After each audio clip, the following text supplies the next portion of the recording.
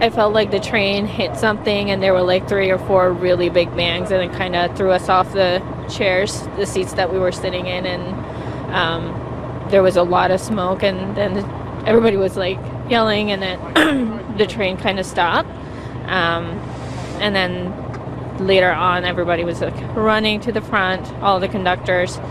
Then the people who were in the front of the train started walking towards the back, and I mean, they handled it so well. Nobody was panicked.